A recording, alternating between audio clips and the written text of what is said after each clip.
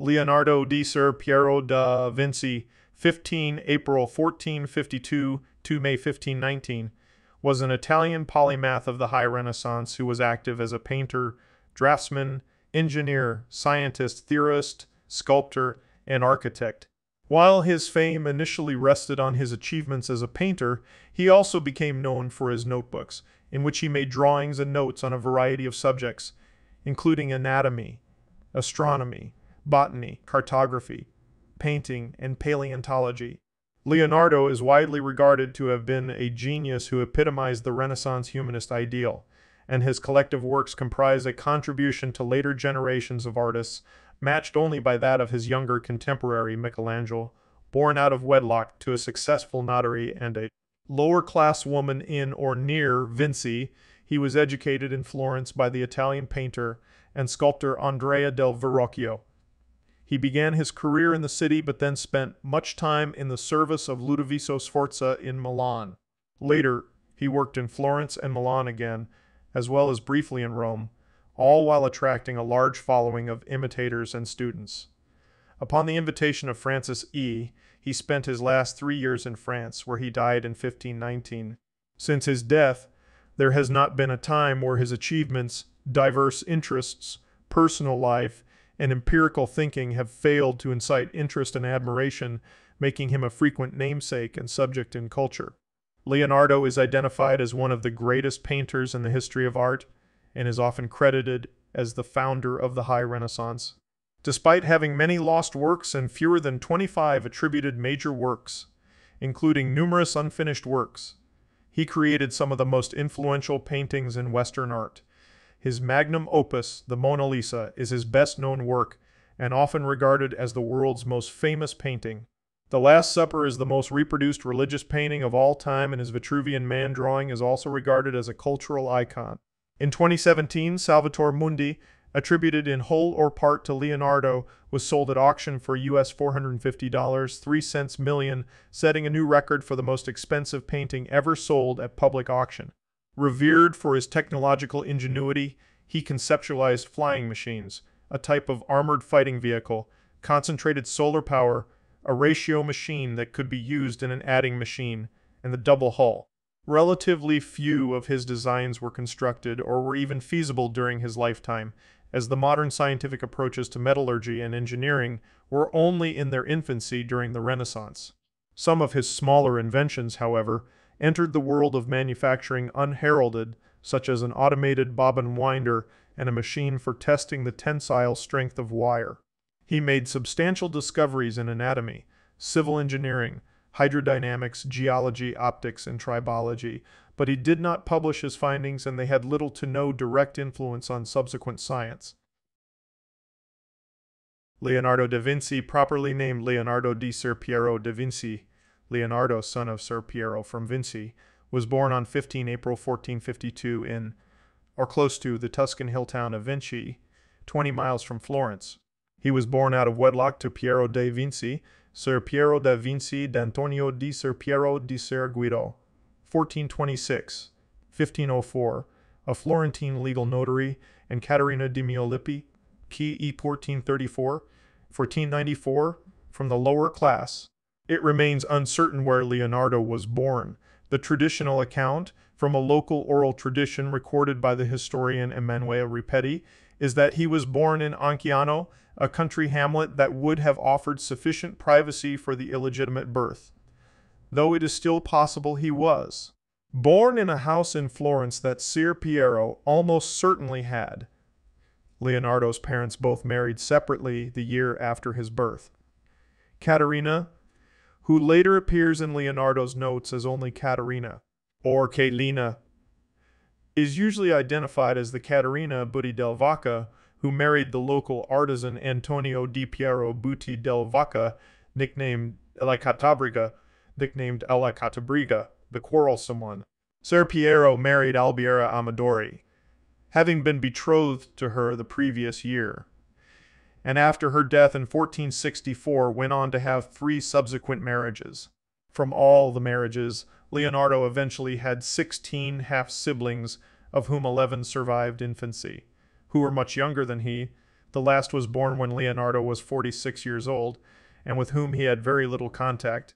Very little is known about Leonardo's childhood, and much is shrouded in myth, partially because of his biography in the frequently apocryphal lives of the most excellent painters, sculptors, and architects 1550 by the 16th century art historian Giorgio Vasari. Tax records indicate that by at least 1457 he lived in the household of his paternal grandfather, Antonio da Vinci, but it is possible that he spent the years before then in the care of his mother in Vinci, either Anciano or Campo Zeppi in the parish of San Pantaleone. He is thought to have been close to his uncle, Francesco da Vinci, but his father was probably in Florence most of the time. Sir Piero, who was the descendant of a long line of notaries, established an official residence in Florence by at least 1469 and had a successful career.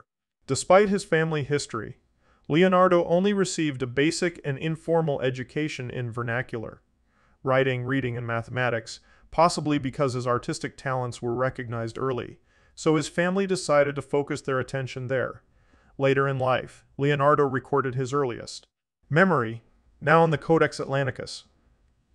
While writing on the flight of birds, he recalled as an infant when a kite came to his cradle and opened his mouth with its tail. Commentators still debate whether the anecdote was an actual memory or a fantasy.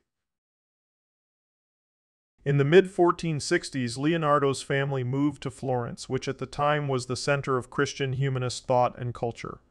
Around the age of 14, he became a garzone studio boy in the workshop of Andrea del Verrocchio, who was the leading Florentine painter and sculptor of his time.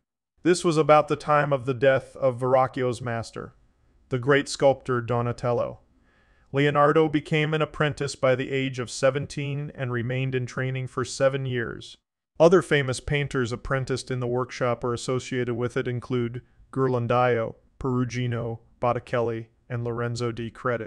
Leonardo was exposed to both theoretical training and a wide range of technical skills, including drafting, chemistry, metallurgy, metalworking, plaster casting, leatherworking, mechanics, and woodwork, as well as the artistic skills of drawing, painting, sculpting, and modeling. Leonardo was a contemporary of Botticelli, Ghirlandaio, and Perugino, who were all slightly older than he was. He would have met them at the workshop of Verrocchio or at the Platonic Academy of the Medici.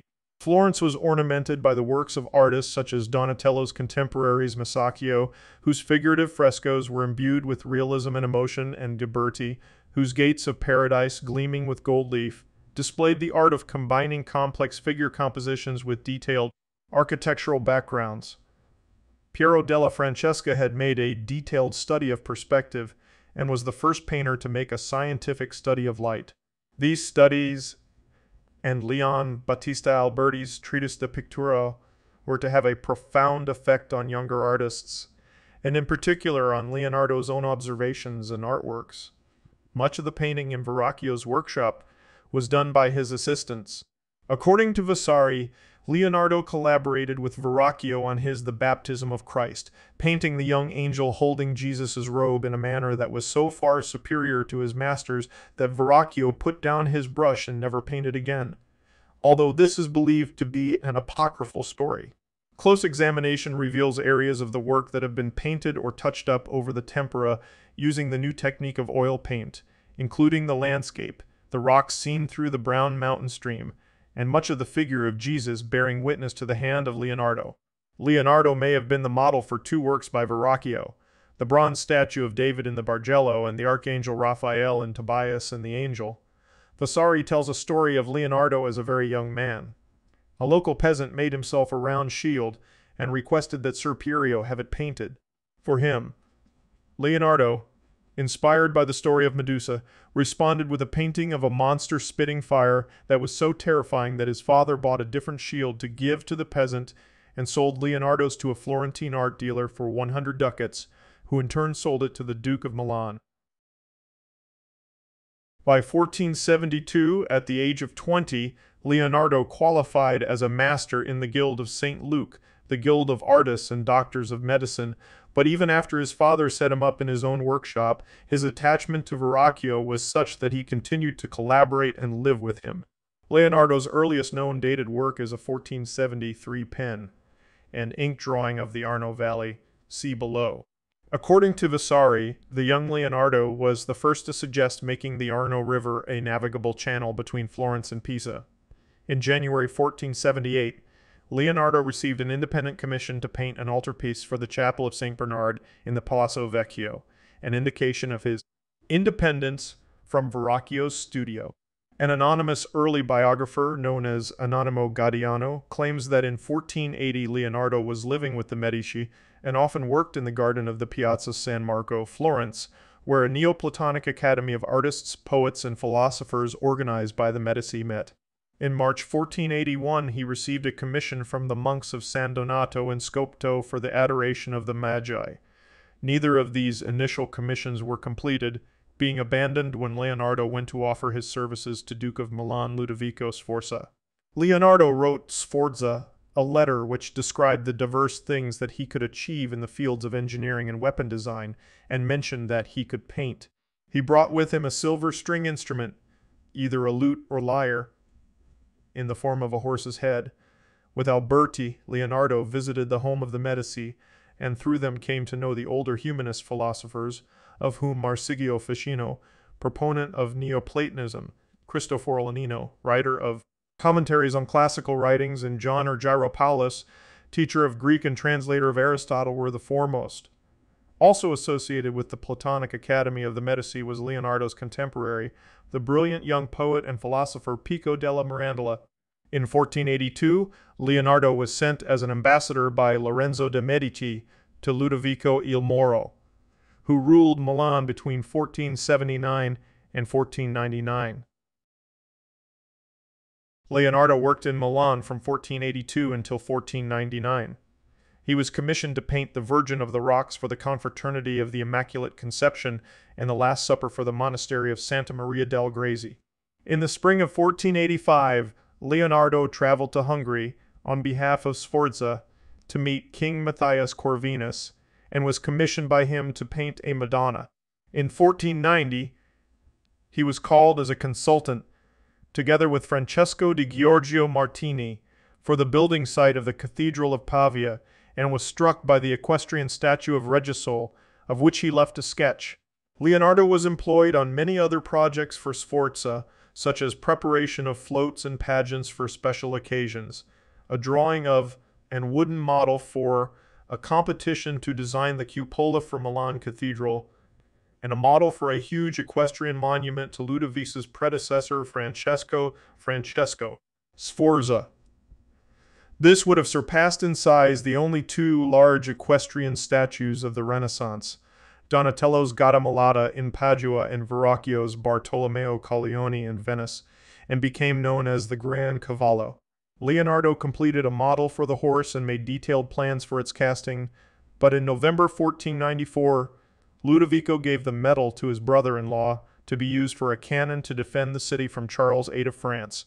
Contemporary correspondence records that Leonardo and his assistants were commissioned by the Duke of Milan to paint the Sala delle Asse in the Sforza Castle. The project became a trompe-l'oeil decoration that made the Great Hall appear to be a pergola created by the interwoven limbs of 16 mulberry trees, whose canopy included an intricate labyrinth of leaves and knots on the ceiling. When Ludovico Sforza was overthrown by France in 1500, Leonardo fled Milan for Venice, accompanied by his assistant Salé and friend, the mathematician Luca Pacioli. In Venice, Leonardo was employed as a military architect and engineer, devising methods to defend the city from naval attack. On his return to Florence in 1500, he and his household were guests of the Servite monks at the monastery of Santissima Annunziata and were provided with a workshop where, according to Vasari, Leonardo created the cartoon of the Virgin and Child with St. Anne and St. John the Baptist, a work that won such admiration that men and women, young and old, flocked to see it as if they were going to a solemn festival. In Cesena in 1502, Leonardo entered the service of Caesar Borgia, the son of Pope Alexander VI, acting as a military architect and engineer and traveling throughout Italy with his patron. Leonardo created a map of Cesare Borgia's stronghold, a town plan of Imola, in order to win his patronage. Upon seeing it, Caesar I hired Leonardo as his chief military engineer and architect. Later in the year, Leonardo produced another map for his patron, one of Chiana Valley, Tuscany, so as to give his patron a better overlay of the land and greater strategic position. He created this map in conjunction with his other project of constructing a dam from the sea to Florence in order to allow a supply of water to sustain the canal during all seasons. Leonardo had left Borgia's service and returned to Florence by early 1503, where he rejoined the Guild of St. Luke on 18 October of that year. By this same month, Leonardo had begun working on a portrait of Lisa del Giocondo, the model for the Mona Lisa, which he would continue working on until his twilight years. In January 1504, he was part of a committee formed to recommend where Michelangelo's statue of David should be placed. He then spent 2 years in Florence designing and painting a mural of the Battle of Anghiari for the Signoria, with Michelangelo designing its companion piece, the Battle of Cassina. In 1506, Leonardo was summoned to Milan by Charles II d'Amboise, the acting French governor of the city. There, Leonardo took on another pupil, Count Francesco Melzi, the son of a Lombard aristocrat, who is considered to have been his favorite student. The Council of Florence wished Leonardo to return promptly to finish the Battle of Anghiari, but he was given leave at the behest of Louis XII, who considered commissioning the artist to make some portraits. Leonardo may have commenced a project for an equestrian figure of d'Amboise. A wax model survives and, if genuine, is the only extant example of Leonardo's sculpture. Leonardo was otherwise free to pursue his scientific interests. Many of Leonardo's most prominent pupils either knew or worked with him in Milan, including Bernardino Luini, Giovanni Antonio Boltraffio, and Marco d'Orgiono. In 1507, Leonardo was in Florence sorting out a dispute with his brothers over the estate of his father, who had died in 1504. By 1508, Leonardo was back in Milan, living in his own house in Porto Oriental in the parish of Santa Babila. In 1512, Leonardo was working on plans for an equestrian monument for Giacomo Trivulzio, but this was prevented by an invasion of a confederation of Swiss, Spanish, and Venetian forces, which drove the French from Milan. Leonardo stayed in the city, spending several months in 1513 at the Medici's Vaporio data Villa. In March 1513, Lorenzo de' Medici's son Giovanni assumed the papacy as Leo X. Leonardo went to Rome that September, where he was received by the Pope's brother Giuliano. From September 1513 to 1516, Leonardo spent much of his time living in the Belvedere courtyard in the Apostolic Palace, where Michelangelo and Raphael were both active. Leonardo was given an allowance of 33 ducats a month and, according to Vasari, decorated a lizard with scales dipped in quicksilver. The Pope gave him a painting commission of unknown subject matter, but cancelled it when the artist set about developing a new kind of varnish. Leonardo became ill, in what may have been the first of multiple strokes leading to his death. He practiced botany in the gardens of Vatican City and was commissioned to make plans for the Pope's proposed draining of the Pontine marshes. He also dissected cadavers, making notes for a treatise on vocal cords. These he gave to an official in hopes of regaining the Pope's favor, but was unsuccessful. In October 1515, King Francis I of France recaptured Milan. Leonardo was present at the 19 December meeting of Francis I and Leo X, which took place in Bologna. In 1516, Leonardo entered Francis's service, being given the use of the manor house Clos Luce, near the king's residence at the Royal Château de Bois. Being frequently visited by Francis, he drew plans for an immense castle town the king intended to erect at Romorantin, and made a mechanical lion, which during a pageant walked toward the king and, on being struck by a wand, opened its chest to reveal a cluster of lies. Leonardo was accompanied during this time by his friend and apprentice Francesco Melzi, and supported by a pension totaling 10,000 scudi. At some point, Melzi drew a portrait of Leonardo.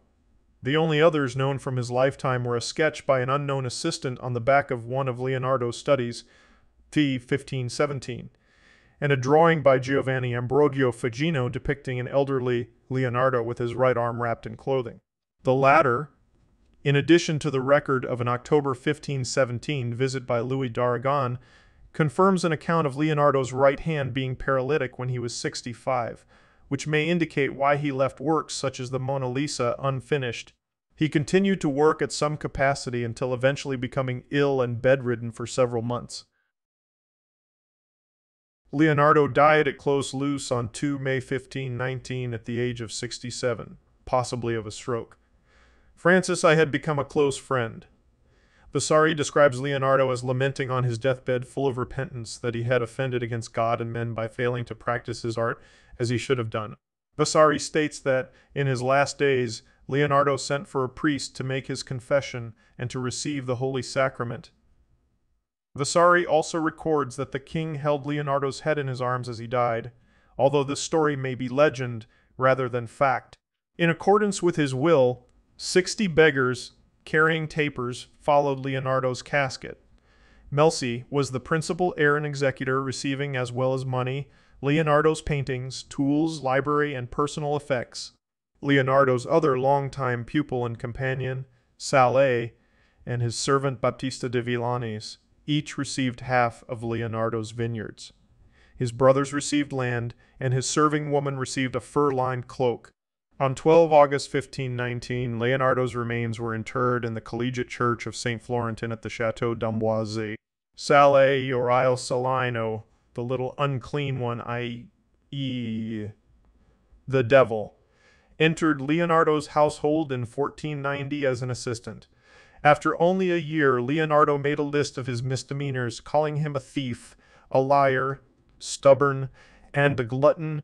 After he had made off with money and valuables on at least 5 occasions and spent a fortune on clothes. Nevertheless, Leonardo treated him with great indulgence, and he remained in Leonardo's household for the next 30 years. Sale executed a number of paintings under the name of André Sale, but although Vasari claims that Leonardo taught him many things about painting, his work is generally considered to be of less artistic merit than others among Leonardo's pupils, such as Marco d'Aguino and Boltraffio. Sale owned the Mona Lisa at the time of Leonardo's death in 1524, and in his will it was assessed at 505 lire, an exceptionally high valuation for a small panel portrait. Some 20 years after Leonardo's death, Francis was reported by the goldsmith and sculptor Benvenuto Cellini as saying, "There had never been another man born in the world who knew as much as Leonardo, not so much about painting, sculpture, and architecture, as that he was a very great philosopher." Despite the thousands of pages Leonardo left in notebooks and manuscripts, he scarcely made reference to his personal life. Within Leonardo's lifetime, his extraordinary powers of invention, his great physical beauty and infinite grace, as described by Vasari, as well as all other aspects of his life, attracted the curiosity of others. One such aspect was his love for animals, likely including vegetarianism and, according to Vasari, a habit of purchasing caged birds and releasing them. Leonardo had many friends who are now notable either in their fields or for their historical significance, including mathematician Luca Pacioli, with whom he collaborated on the book Divina Proportione in the 1490s. Leonardo appears to have had no close relationships with women except for his friendship with Cecilia Gallerani and the 2 Este sisters, Beatrice and Isabella. While on a journey that took him through Mantua, he drew a portrait of Isabella that appears to have been used to create a painted portrait, now lost. Beyond friendship, Leonardo kept his private life secret. His sexuality has been the subject of satire, analysis, and speculation. This trend began in the mid-16th century and was revived in the 19th and 20th centuries, most notably by Sigmund Freud in his Leonardo da Vinci, a memory of his childhood. Leonardo's most intimate relationships were perhaps with his pupils Sale and Melzi. Melzi, writing to inform Leonardo's brothers of his death, described Leonardo's feelings for his pupils as both loving and passionate. It has been claimed since the 16th century that these relationships were of a sexual or erotic nature. Court records of 1476, when he was age 24, show that Leonardo and 3 other young men were charged with sodomy in an incident involving a well-known male prostitute. The charges were dismissed for lack of evidence, and there is speculation that since one of the accused, Leonardo de Tornabuoni, was related to Lorenzo de' Medici, the family exerted its influence to secure the dismissal. Since that date, much has been written about his presumed homosexuality and its role in his art, particularly in the androgyny and eroticism manifested in St. John the Baptist and Bacchus, and more explicitly in a number of erotic drawings.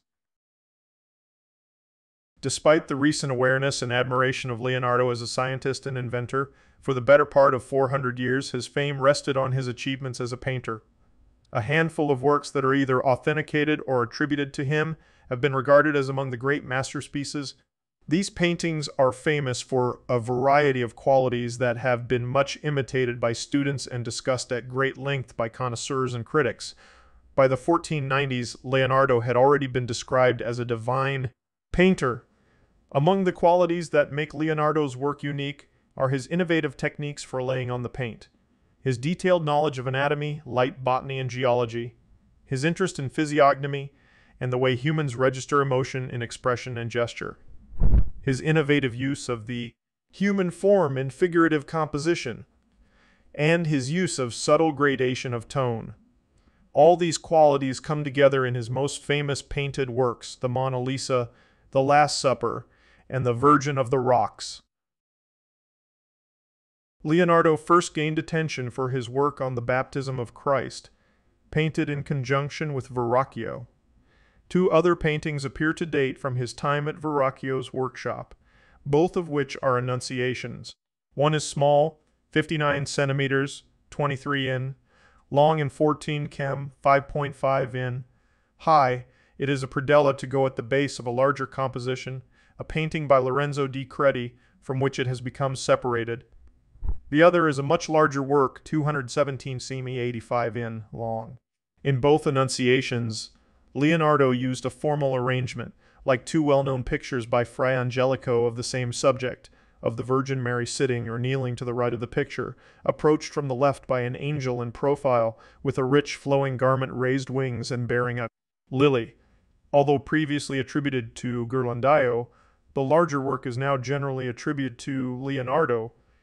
In the smaller painting, Mary averts her eyes and folds her hands in a gesture that symbolizes submission to God's will. Mary is not submissive, however, in the larger piece. The girl, interrupted in her reading by this unexpected messenger, puts a finger in her Bible to mark the place and raises her hand in a formal gesture of greeting or surprise. This calm young woman appears to accept her role as the Mother of God, not with resignation but with confidence. In this painting, the young Leonardo presents the humanist face of the Virgin Mary, recognizing humanity's role in God's incarnation. In the 1480s, Leonardo received two very important commissions and commenced another work that was of groundbreaking importance in terms of composition. Two of the three were never finished, and the third took so long that it was subject to lengthy negotiations over completion and payment. One of these paintings was St. Jerome in the Wilderness, which Bordelon associates with a difficult period of Leonardo's life, as evidenced in his diary. "I thought I was learning to live. I was only learning to die." Although the painting is barely begun, the composition can be seen and is very unusual. Jerome, as a penitent, occupies the middle of the picture, set on a slight diagonal and viewed somewhat from above. His kneeling form takes on a trapezoid shape, with one arm stretched to the outer edge of the painting and his gaze looking in the opposite direction. J. Wasserman points out the link between this painting and Leonardo's anatomical studies. Across the foreground sprawls his symbol, a great lion whose body and tail make a double spiral across the base of the picture space. The other remarkable feature is the sketchy landscape of craggy rocks against which the figure is silhouetted. The daring display of figure composition, the landscape elements, and personal drama also appear in the great unfinished masterpiece, The Adoration of the Magi, a commission from the monks of San Donato a Scopo. It is a complex composition of about 250 x 250 centimeters. Leonardo did numerous drawings and preparatory studies, including a detailed one in linear perspective of the ruined classical architecture that forms part of the background. In 1482, Leonardo went to Milan at the behest of Lorenzo de' Medici in order to win favor with Ludovico Amoro, and the painting was abandoned. The third important work of this period is The Virgin of the Rocks, commissioned in Milan for the Confraternity of the Immaculate Conception. The painting, to be done with the assistance of the De Predis brothers, was to fill a large, complex altarpiece. Leonardo chose to paint an apocryphal moment of the infancy of Christ when the infant John the Baptist, in protection of an angel, met the Holy Family on the road to Egypt. The painting demonstrates an eerie beauty as the graceful figures kneel in adoration around the infant Christ in a wild landscape of tumbling rock and whirling water. While the painting is quite large, about 200 and 120 centimeters, it is not nearly as complex as the painting ordered by the monks of San Donato, having only 4 figures rather than about 50 in a rocky landscape, rather than architectural details. The painting was eventually finished. In fact, 2 versions of the painting were finished. One remained at the chapel of the Confraternity, while Leonardo took the other to France. The brothers did not get their painting, however, nor the De Predis their payment, until the next century. Leonardo's most remarkable portrait of this period is the Lady with an Ermine, presumed to be Cecilia Gallerani. 1483. 1490. Lover of Ludovico Sforza. The painting is characterized by the pose of the figure with the head turned at a very different angle to the torso, unusual at a date when many portraits were still rigidly in profile. The ermine plainly carries symbolic meaning relating either to the sitter or to Ludovico, who belonged to the prestigious order of the ermine. Leonardo's most famous painting of the 1490s is The Last Supper, commissioned for the refectory of the convent of Santa Maria delle Grazie in Milan. It represents the last meal shared by Jesus with his disciples before his capture and death, and shows the moment when Jesus has just said, "One of you will betray me," and the consternation that this statement caused. The writer Matteo Bandello observed Leonardo at work and wrote that some days he would paint from dawn till dusk without stopping to eat, and then not paint for 3 or 4 days at a time. This was beyond the comprehension of the prior of the convent, who hounded him until Leonardo asked Ludovico to intervene. Vasari describes how Leonardo, troubled over his ability to adequately depict the faces of Christ and the traitor Judas, told the Duke that he might be obliged to use the prior as his model. The painting was acclaimed as a masterpiece of design and characterization, but it deteriorated rapidly so that within 100 years it was described by one viewer as completely ruined. Leonardo, instead of using the reliable technique of fresco, had used tempera over ground that was mainly gesso, resulting in a surface subject to mold and to flaking. Despite this, the painting remains one of the most reproduced works of art. Countless copies have been made in various mediums. Toward the end of this period, in 1498, Leonardo's Trompe l'oeil decoration of the Sala dell'Asse was painted for the Duke of Milan in the Castello Sforzesco. In 1505, Leonardo was commissioned to paint the Battle of Anghiari in the Salone dei Cinquecento, Hall of the 500, in the Palazzo Vecchio, Florence. Leonardo devised a dynamic composition depicting 4 men riding raging war horses engaged in a battle for possession of a standard at the Battle of Anghiari in 1440. Michelangelo was assigned the opposite wall to depict the Battle of Cassina. Leonardo's painting deteriorated rapidly and is now known from a copy by Rubens. Among the works created by Leonardo in the 16th century is the small portrait known as the Mona Lisa or La Gioconda, the laughing one. In the present era, it is arguably the most famous painting in the world. Its fame rests, in particular, on the elusive smile on the woman's face, its mysterious quality perhaps due to the subtly shadowed corners of the mouth and eyes such that the exact nature of the smile cannot be determined.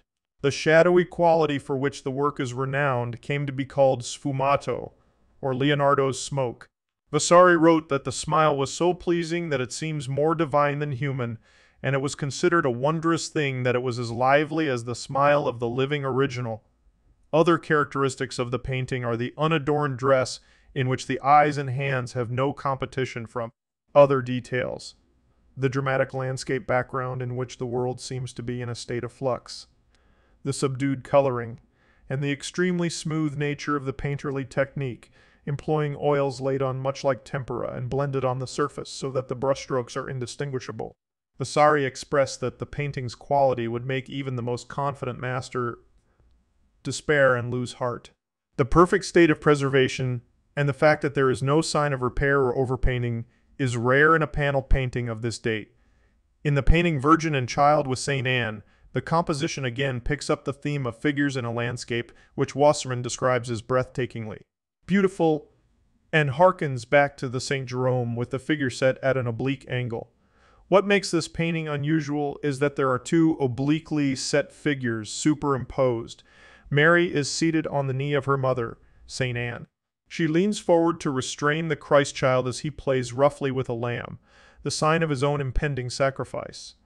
This painting, which was copied many times, influenced Michelangelo, Raphael, and Andrea del Sarto, and through them Pontormo and Corrigo. The trends in composition were adopted in particular by the Venetian painters Tintoretto and Veronese. Leonardo was a prolific draftsman, keeping journals full of small sketches and detailed drawings recording all manner of things that took his attention. As well as the journals, there exist many studies for paintings, some of which can be identified as preparatory to particular works such as the Adoration of the Magi, the Virgin of the Rocks, and the Last Supper. His earliest dated drawing is a landscape of the Arno Valley, 1473, which shows the river, the mountains, Montelupo Castle, and the farmlands beyond it in great detail. Among his famous drawings are the Vitruvian Man, a study of the proportions of the human body, the head of an angel for the Virgin, of the rocks in the Louvre, a botanical study of Star of Bethlehem, and a large drawing 160 x 100 km in black chalk on colored paper of the Virgin and Child with St. Anne and St. John the Baptist in the National Gallery, London. This drawing employs the subtle sfumato technique of shading in the manner of the Mona Lisa. It is thought that Leonardo never made a painting from it, the closest similarity being to the Virgin and Child with St. Anne in the Louvre. Other drawings of interest include numerous studies generally referred to as caricatures because, although exaggerated, they appear to be based upon observation of live models. Vasari relates that Leonardo would look for interesting faces in public to use as models for some of his work. There are numerous studies of beautiful young men, often associated with Salé, with the rare and much admired facial feature, the so-called Grecian profile. These faces are often contrasted with that of a warrior. Salé is often depicted in fancy dress costume. Leonardo is known to have designed sets for pageants with which these may be associated. Other, often meticulous drawings show studies of drapery. A marked development in Leonardo's ability to draw drapery occurred in his early works. Another often reproduced drawing is a macabre sketch that was done by Leonardo in Florence in 1479, showing the body of Bernardo Baroncelli hanged in connection with the murder of Giuliano, brother of Lorenzo de' Medici, in the Pazzi conspiracy. In his notes, Leonardo recorded the colors of the robes that Baroncelli was wearing when he died.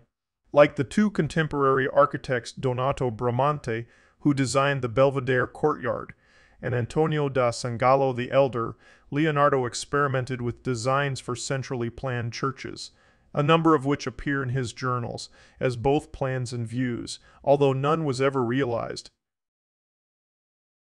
Renaissance humanism recognized no mutually exclusive polarities between the sciences and the arts, and Leonardo's studies in science and engineering are sometimes considered as impressive and innovative as his artistic work.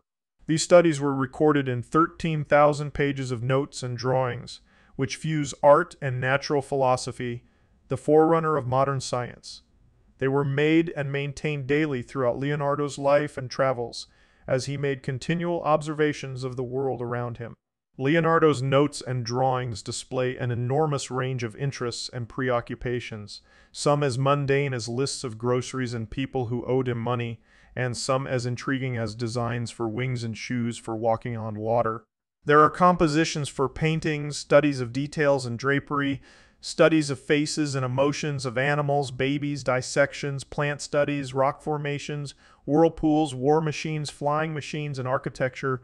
These notebooks, originally loose papers of different types and sizes, were largely entrusted to Leonardo's pupil and heir Francesco Melzi after the master's death.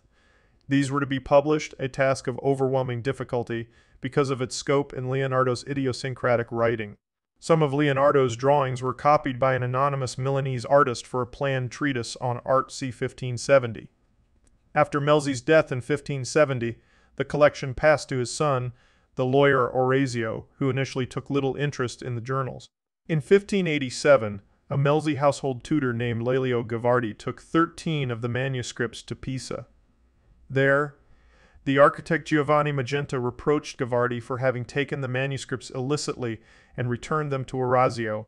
Having many more such works in his possession, Orazio gifted the volumes to Magenta. News spread of these lost works of Leonardo's, and Orazio retrieved 7 of the 13 manuscripts, which he then gave to Pompeo Leone for publication in 2 volumes. One of these was the Codex Atlanticus.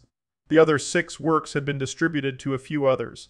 After Orazio's death, his heirs sold the rest of Leonardo's possessions, and thus began their dispersal.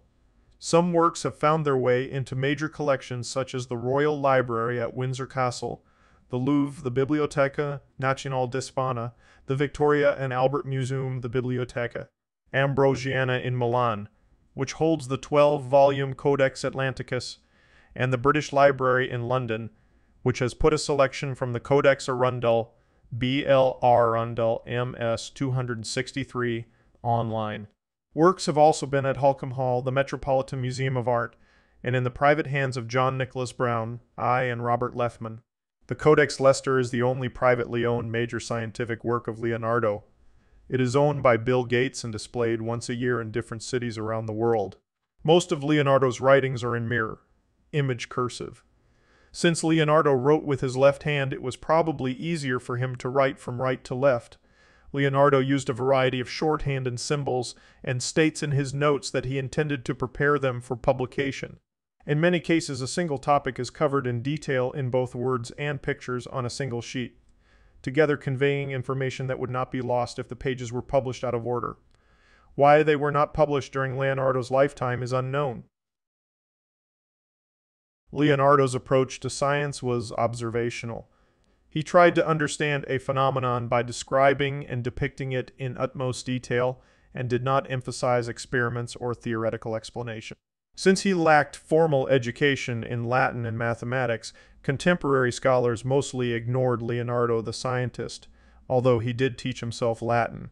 His keen observations in many areas were noted, such as when he wrote Al Sol non si move. The sun does not move.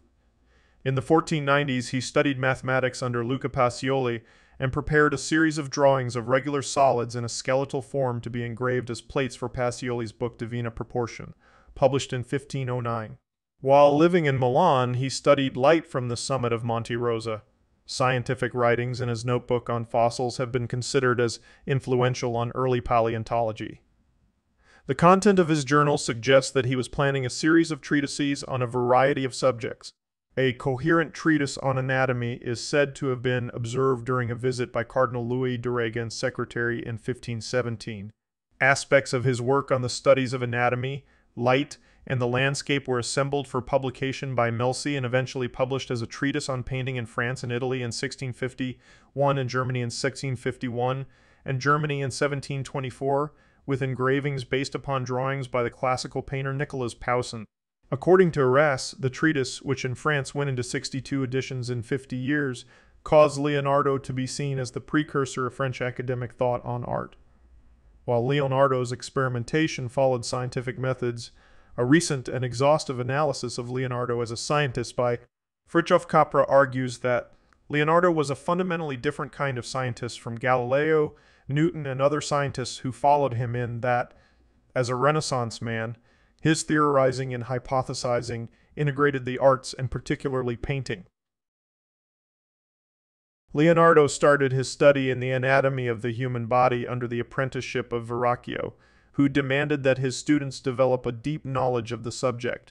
As an artist, he quickly became master of topographic anatomy, drawing many studies of muscles, tendons, and other visible anatomical features.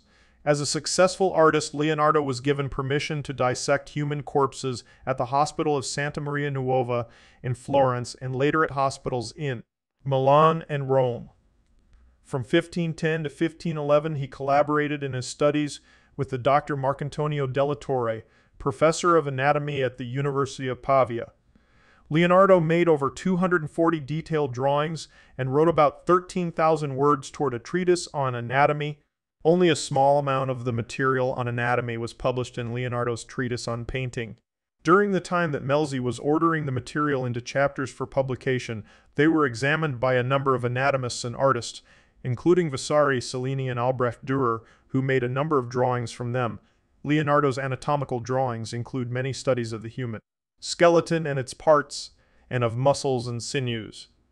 He studied the mechanical functions of the skeleton and the muscular forces that are applied to it in a manner that prefigured the modern science of biomechanics. He drew the heart and vascular system, the sex organs and other internal organs, making one of the first scientific drawings of a fetus in utero. The drawings and notation are far ahead of their time, and if published would undoubtedly have made a major contribution to medical science. Leonardo also closely observed and recorded the effects of age and of human emotion on the physiology, studying in particular the effects of rage. He drew many figures who had significant facial deformities or signs of illness. Leonardo also studied and drew the anatomy of many animals, dissecting cows, birds, monkeys, bears, and frogs, and comparing in his drawings their anatomical structure with that of humans. He also made a number of studies of horses. Leonardo's dissections and documentation of muscles, nerves, and vessels helped to describe the physiology and mechanics of movement. He attempted to identify the source of emotions and their expression. He found it difficult to incorporate the prevailing system and theories of bodily humors, but eventually he abandoned these physiological explanations of bodily functions. He made the observations that humors were not located in cerebral spaces or ventricles. He documented that the humors were not contained in the heart or the liver, and that it was the heart that defined the circulatory system. He was the first to define atherosclerosis and liver cirrhosis. He created models of the cerebral ventricles with the use of melted wax and constructed a glass aorta to observe the circulation of blood through the aortic valve by using water and grass seed to watch flow patterns. During his lifetime, Leonardo was also valued as an engineer, with the same rational and analytical approach that moved him to represent the human body and to investigate anatomy. Leonardo studied and designed many machines and devices. He drew their anatomy with unparalleled mastery, producing the first form of the modern technical drawing, including a perfected exploded view technique to represent internal components. Those studies and projects collected in his codices fill more than 5,000 pages. In a letter of 1482 to the Lord of Milan, Ludovico il Moro, he wrote that he could create all sorts of machines, both for the protection of a city and for siege. When he fled from Milan to Venice in 1499, he found employment as an engineer and devised a system of movable barricades to protect the city from attack. In 1502, he created a scheme for diverting the flow of the Arno River, a project on which Niccolo Machiavelli also worked. He continued to contemplate the canalization of Lombardy's plains while in Louis I's company and of the Loire and its tributaries in the company of Francis I. Leonardo's journals include a vast number of inventions, both practical and impractical. They include musical instruments, a mechanical knight, hydraulic pumps, reversible crank mechanisms, fin mortar shells, and a steam cannon.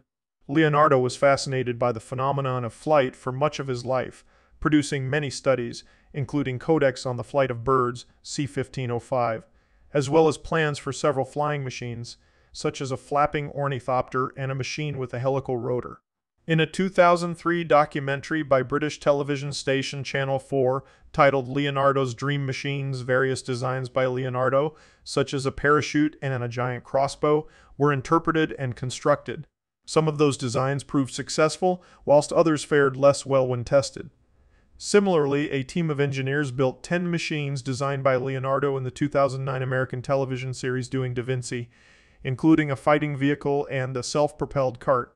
Research performed by Mark van den Broek revealed older prototypes for more than 100 inventions that are ascribed to Leonardo. Similarities between Leonardo's illustrations and drawings from the Middle Ages and from ancient Greece and Rome, the Chinese and Persian empires, and Egypt suggest that a large portion of Leonardo's inventions had been conceived before his lifetime. Leonardo's innovation was to combine different functions from existing drafts and set them into scenes that illustrated their utility. By reconstituting technical inventions, he created something new. In his notebooks, Leonardo first stated the laws of sliding friction in 1493. His inspiration for investigating friction came about in part from his study of perpetual motion, which he correctly concluded was not possible. His results were never published, and the friction laws were not rediscovered until 1699 by Guillaume Amontons, with whose name they are now usually associated. For this contribution, Leonardo was named as the first of the 23 men of tribology by Duncan Dowson. Although he had no formal academic training, many historians and scholars regard Leonardo as the prime exemplar of the universal genius or Renaissance man, an individual of unquenchable curiosity and feverishly inventive imagination. He is widely considered one of the most diversely talented individuals ever to have lived. According to art historian Helen Gardner, the scope and depth of his interests were without precedent in recorded history, and his mind and personality seem to us superhuman, while the man himself mysterious and remote. Scholars interpret his view of the world as being based in logic, though the empirical methods he used were unorthodox for his time. Leonardo's fame within his own lifetime was such that the King of France carried him away like a trophy, and was claimed to have supported him in his old age, and held him in his arms as he died. Interest in Leonardo and his work has never diminished. Crowds still queue to see his best-known artworks, T-shirts still bear his most famous drawing, and writers continue to hail him as a genius while speculating about his private life, as well as about what so intelligent actually believed in.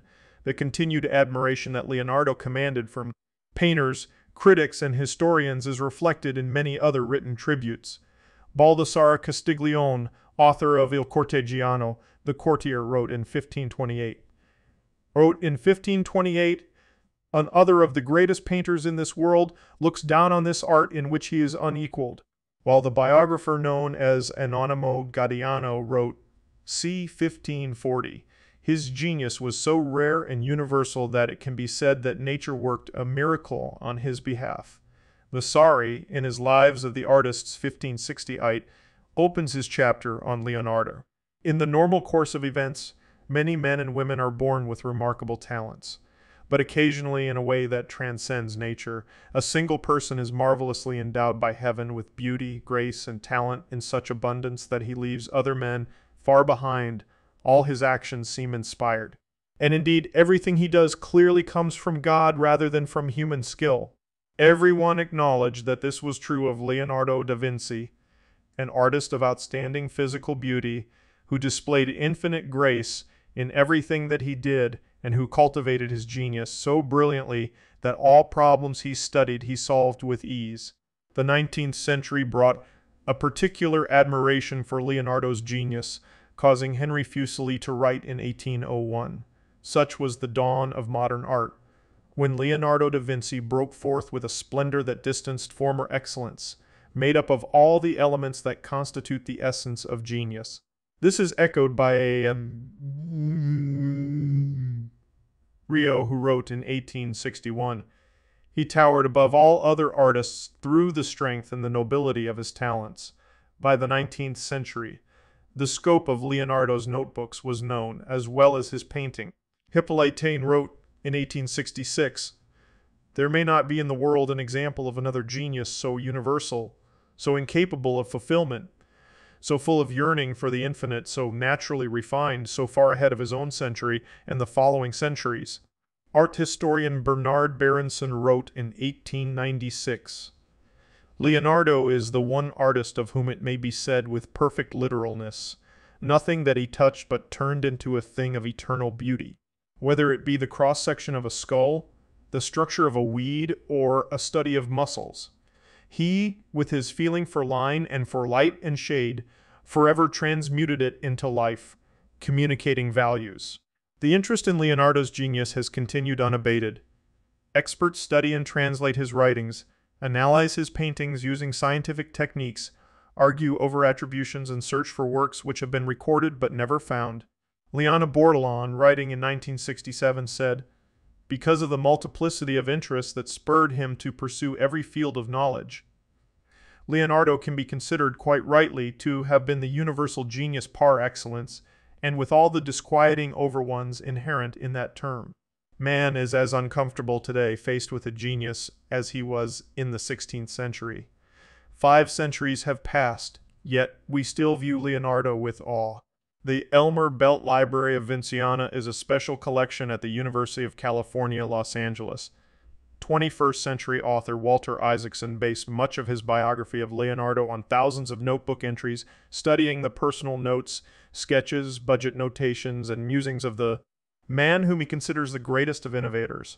Isaacson was surprised to discover a fun, joyous side of Leonardo in addition to his limitless curiosity and creative genius.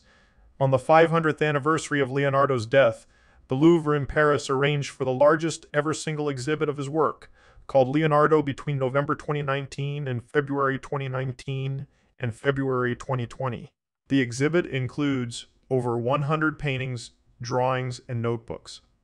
11 of the paintings that Leonardo completed in his lifetime were included.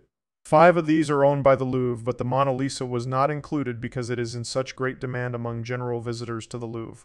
It remains on display in its gallery. Vitruvian Man, however, is on display following a legal battle with its owner, the Gallery dell'Accademia in Venice. Salvator Mundi was also not included because its Saudi owner did not agree to lease the work. The Mona Lisa, considered Leonardo's magnum opus, is often regarded as the most famous portrait ever made. The Last Supper is the most reproduced religious painting of all time, and Leonardo's Vitruvian Man drawing is also considered a cultural icon. More than a decade of analysis of Leonardo's genetic genealogy, conducted by Alessandro Vizzosi and Agnese Sabato, came to a conclusion in mid-2021.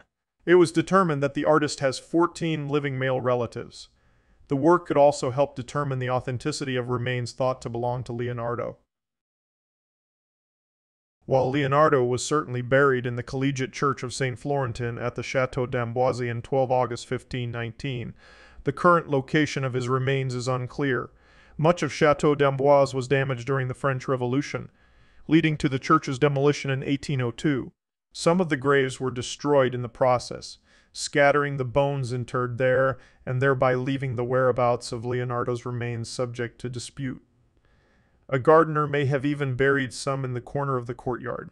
In 1863, Fine Arts Inspector General Arsène Houssaye received an imperial commission to excavate the site and discovered a partially complete skeleton with a bronze ring on one finger, white hair, and stone fragments bearing the inscriptions E-O-A-A-R, D-U-O-A-U, Leonardus Vinci.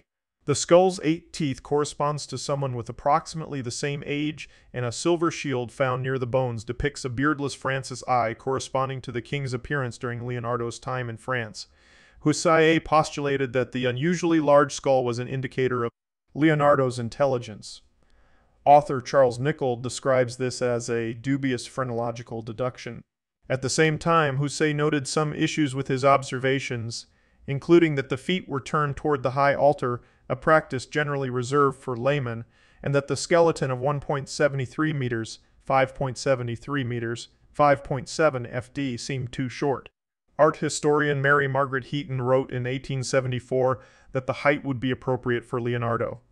The skull was allegedly presented to Napoleon III before being returned to the Château d'Amboise, where they were reinterred in the Château d'Amboise, where they were reinterred in the Chapel of St. Hubert in 1874. A plaque above the tomb states that its contents are only presumed to be those of Leonardo.